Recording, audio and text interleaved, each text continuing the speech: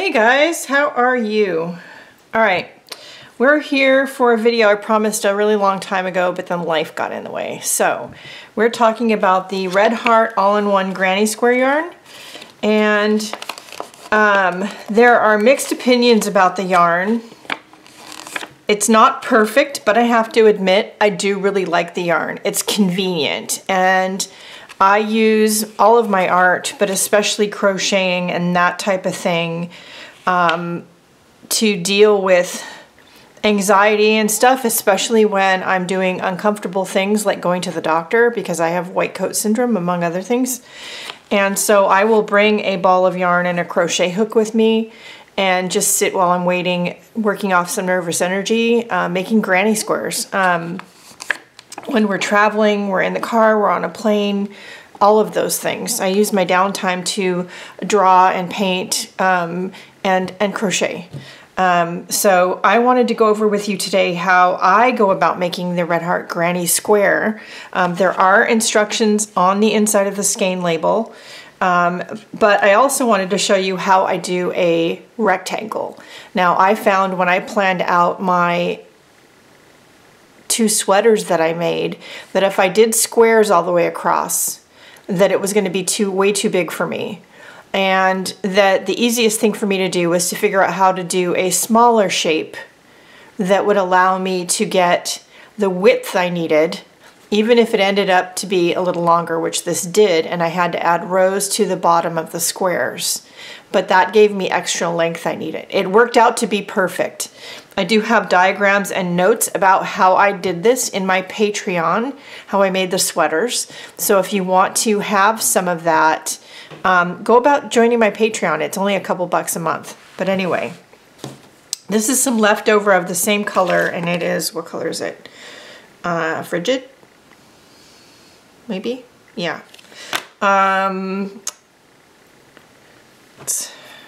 So you start with this green color, and you're supposed to start about 4 inches from the end.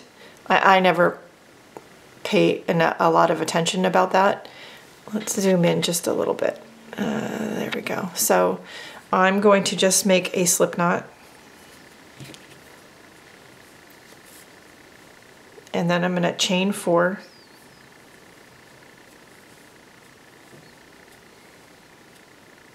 And then I'm going to go back to that first chain and slip stitch to form a loop. Chain 1. I'm going to go in and I'm going to do 3 double crochet.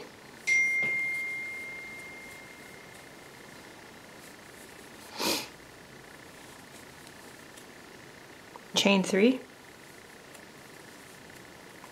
And repeat that until you have well, I'll just show you, it's easier. Okay, so we're going to do that again. Oops. So 3 double crochet.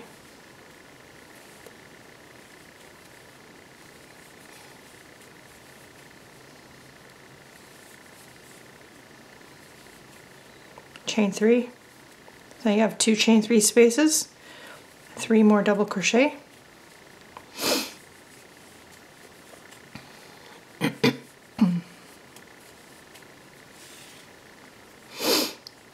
Chain 3.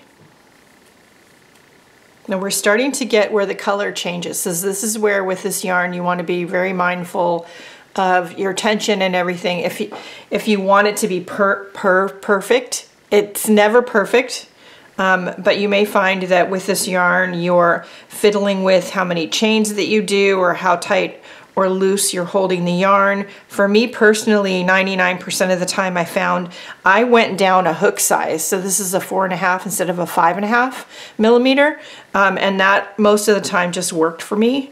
So here we would have 3 chain 3 spaces, but we need 4. So we're gonna do 3 more double crochet.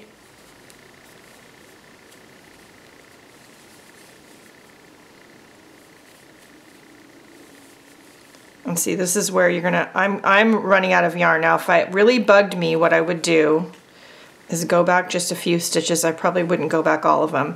Hold the yarn a little bit tighter.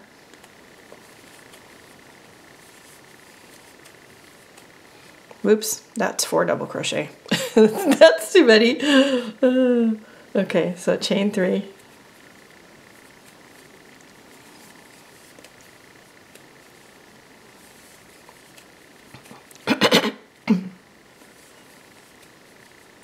Okay. I always find that if I get it to that point, that works for me.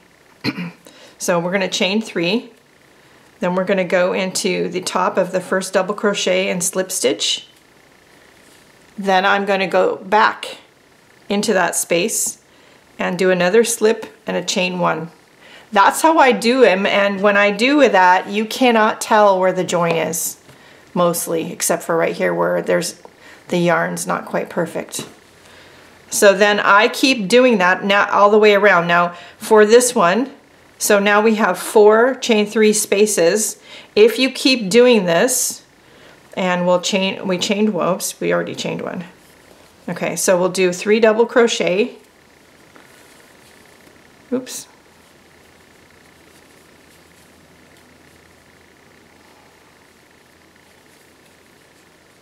It's because I'm on camera.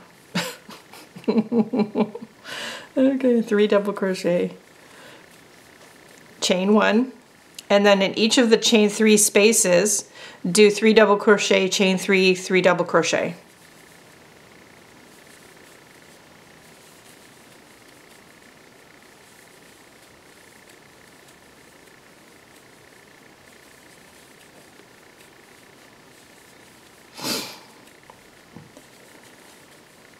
Chain 1 and repeat.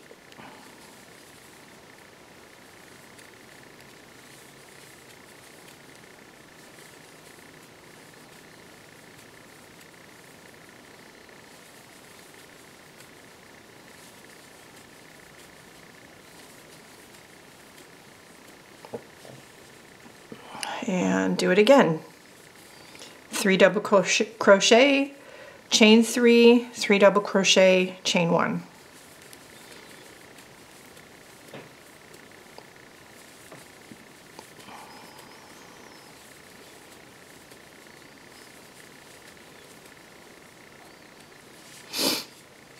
Now we're back to that starting point.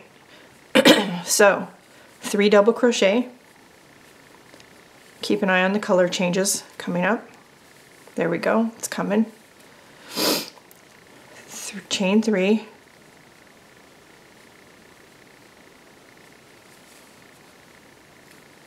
So there is a little bit extra this time. If you're concerned about it, again, go back, undo a few stitches, loosen up your gauge, and do it again. I am not too concerned. But if you want it to be perfect, then you have to either add extra chains or loosen up your tension, loosen up your gauge. Is that what I said? Loosen up your tension a bit. But I found using the smaller hook and having the extra yarn causes me less problems than using the bigger hook, because then I always have not enough yarn.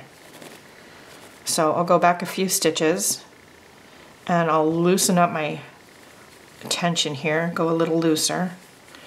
I also have found that most of the time where I really have to be mindful of holding the tension very tightly is on the last row of color. In this particular skein, the white color, there just most of the time doesn't seem to be enough yarn. Oops. Ay, ay, ay. Let's try that again. I swear I've had all my coffee this morning. Oops. Okay, chain 1. That brought us a little bit closer.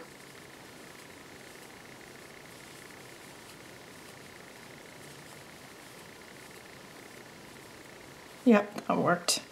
So you just loosen up your gauge, your tension a bit, and then you end up right where you're supposed to be. And if you just keep doing that all the way around until you get to the white, which is the end color, you'll end up with a square. So let me do that real quick and I'll be back.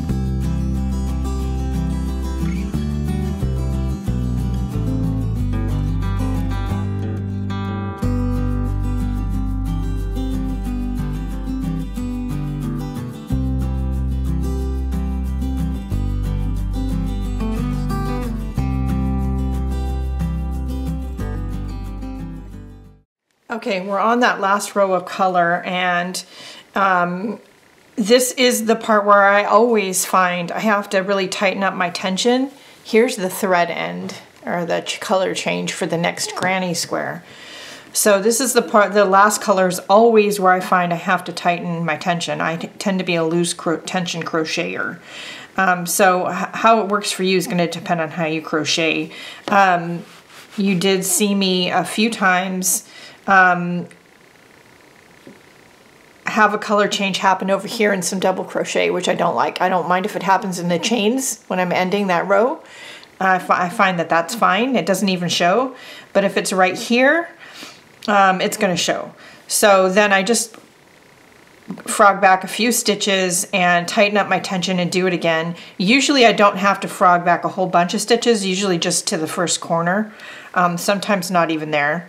But you'll have to play with it and see what works for you. I have seen some crocheters eliminate the chain one in between, and then that works for them for the color change. So you'll have to play with it, but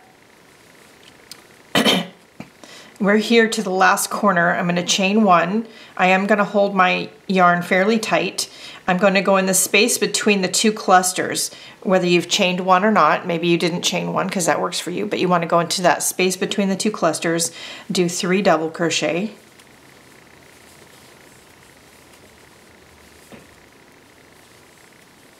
And then chain one and repeat that.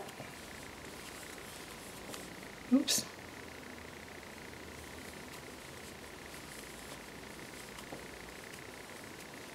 And one more time. And so you just, it's all the rows after the first one are the same. So in the corners you have 3 double crochet, chain 3, 3 double crochet. On either side of that you'll have a chain 1, then 3 double crochet, chain 1, 3 double crochet, chain 1, all the way around until you get to that last color.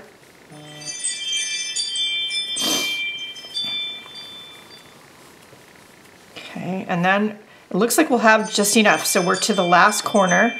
We're going to do 3 double crochet, and that's my security system. There's somebody in the driveway, so sorry. So 1, 2, 3, and then chain 3, and then slip stitch into that first one. I am going to do, oops, two chains, and then I'm going to cut my thread. I had plenty, so yay. How am I starting a crocheting video without scissors? How's that possible? Okay, I'm going to cut it right here where the change is. There we go. And then, so those 2 chains, put your fingernail there and just pull it tight, and then it creates 2 knots. And it will flatten out when you block it. Now I do block them, and I get them to be about 6.5 inches square, and that works perfect. So now let me show you quick how to do a rectangle. To get different shapes is really just fiddling with the shape. It's all about the shape of that very first row. Okay, so to do the rectangle, you start a little bit differently. So I am going to take a little bit like that, and to 4 inches or so up, and do a slip knot. Then I'm going to chain 5. Again, this is what works for me. Then I'm going to refer to my notes, because yes, I made notes, and the patrons and supporters do have copies of the notes. So if you would like copies of them to know how to do this, you can join my Patreon. Jesus. Okay, hold on. We have different shapes, including half hexes, triangles, pentagons, octagons, hexagons, circles. Okay, there we go. Make myself notes because otherwise I forget And this is my crochet notebook at the moment. It's a little bit messy because I've been traveling a little bit, but I always keep a notebook with me with a pen and some washi tape and stuff here in this pocket on the cover. All right. So we want to do 2 double crochet in the 3rd chain from the hook.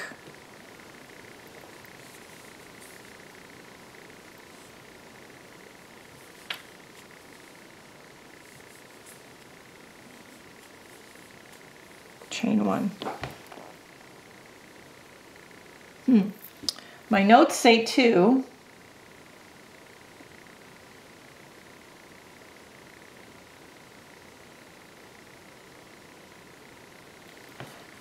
But I think that's a typo. So let's do 3.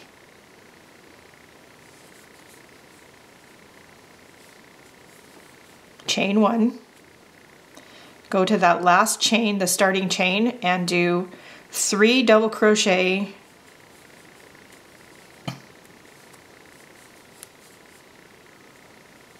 chain 3, 3 double crochet,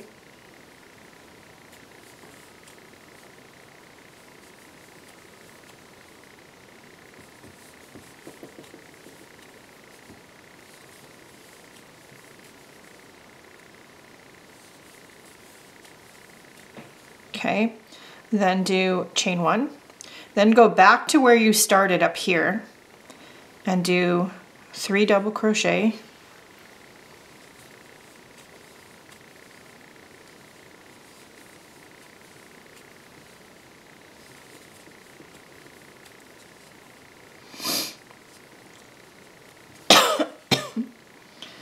and we might have too much yarn. I might have to loosen up my tension. Yeah, a little bit. So let's go back and loosen up a little bit. Okay.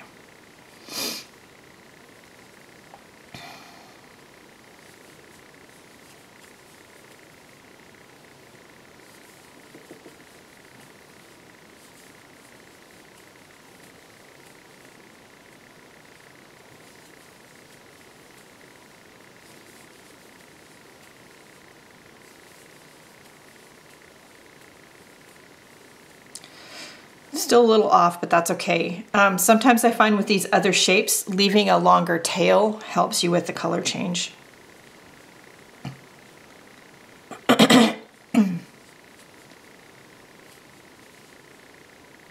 Okay, we're gonna slip stitch back, just like we do. I do all my changes the same way, chain 1.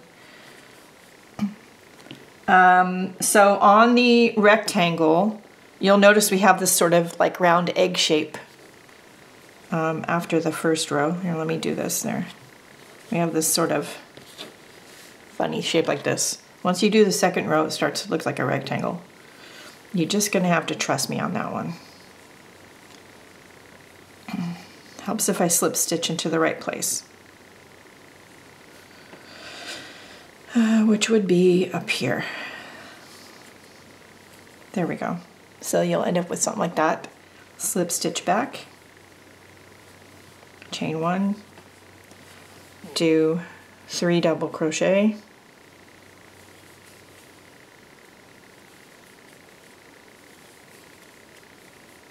go to that chain 1 space, chain 1, 3 double crochet,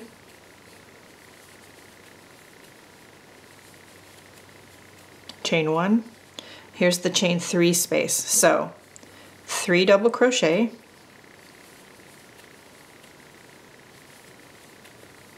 chain 3, 3 double crochet,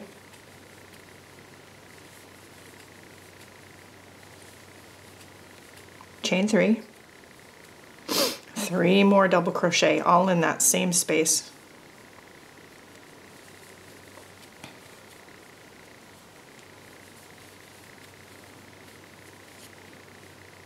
Go to the chain 1 space, chain 1, 3 double crochet,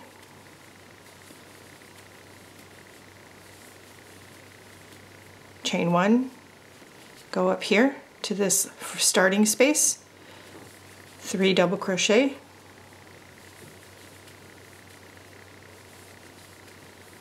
chain 3, 3 double crochet, chain 3.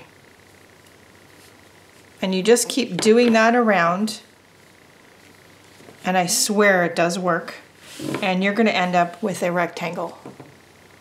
So you can see here we've got our 3 double crochets with chain 3s in between at the either end, and you just keep doing the pattern around. When you get to this 3rd row in the chain 3 corners, you do the corners the way we did on the square. 3 double crochet, chain 3, 3 double crochet, and then you go chain 1, and then you go over to the other corner. It'll start to give you a rectangle.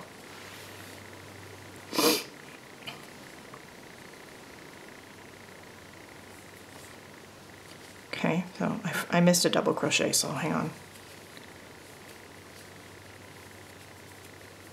Oops. Maybe I had too much coffee this morning.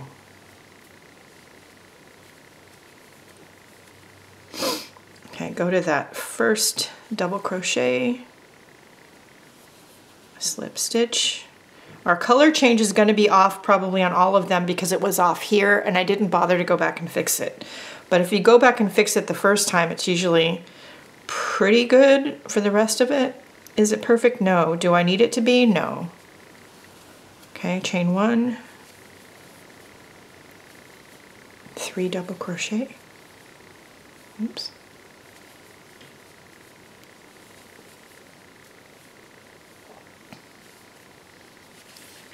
Okay, chain 1, 3 double crochet, chain 1, repeat that around. When we get to the corner, we're going to do the corners the way we were doing them. 3 double crochet, chain 3, 3 double crochet.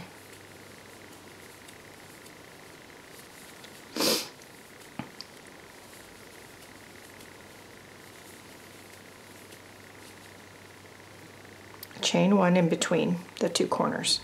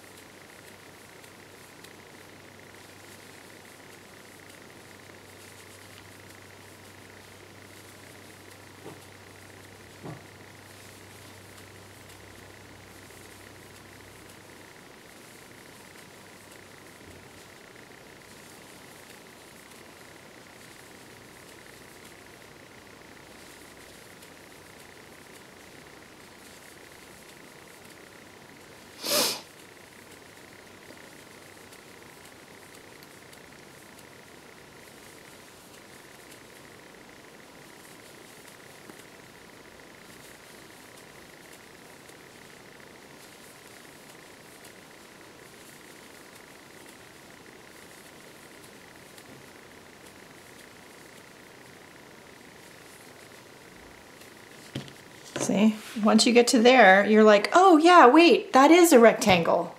You just keep going and then you'll end up with this.